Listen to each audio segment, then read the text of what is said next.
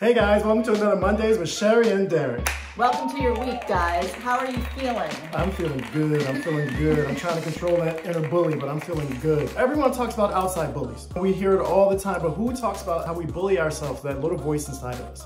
Today, I'm gonna be talking about how that little voice will make you think you are a fortune teller, or that you have a crystal ball. And I'm gonna be talking about those beliefs that we create in our head that become, to us, fact.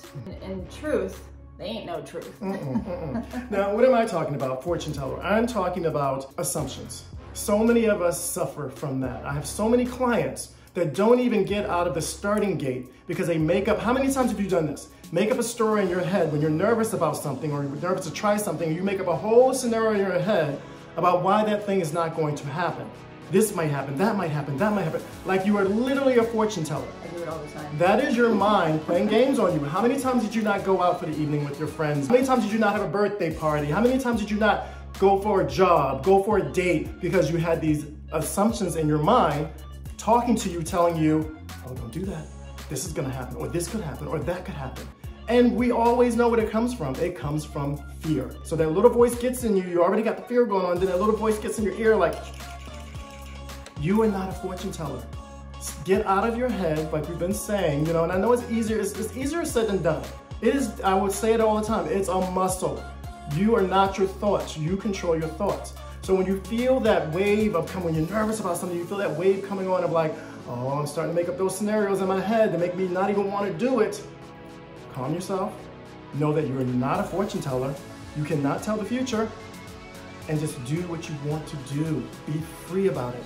Yes, something might happen that you don't like, but guess what? Something might happen that you do like. Why are we always telling ourselves these stories about the bad situation? Fear is literally the foundation of our limiting beliefs.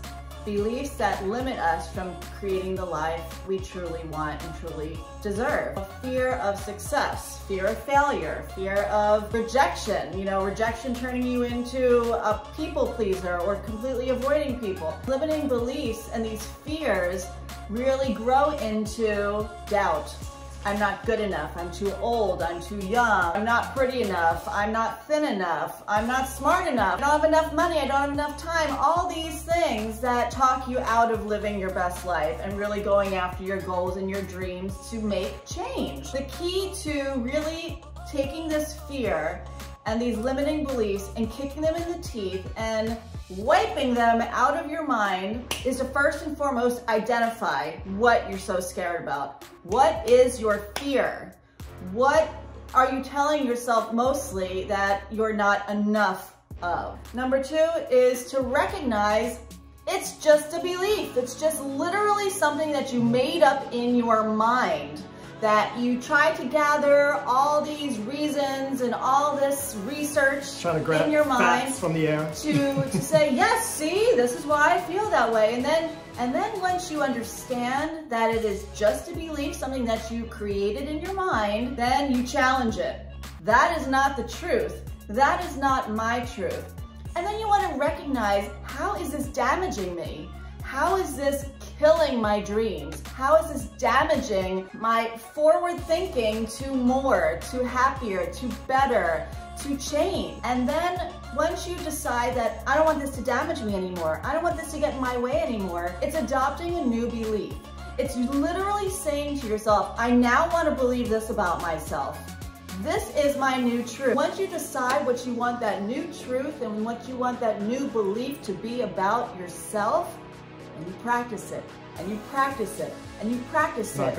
And when that comes back in your head, you recognize it, and you switch it to something that you want to believe about yourself, and you practice it, and you practice it until it is part of you, and it is truly how you feel about yourself. I just want to give you another way of stamping out that inner bully and really going for your dreams and living your best life. You can do it. You can do it. It's 100%. If you work out, it's the same thing. It's the biggest muscle in the body, So, all right, guys, we love you as always. Be kind to yourself. Don't hide from yourself, and don't bully yourself. All right, guys, see you next week. Have a great week.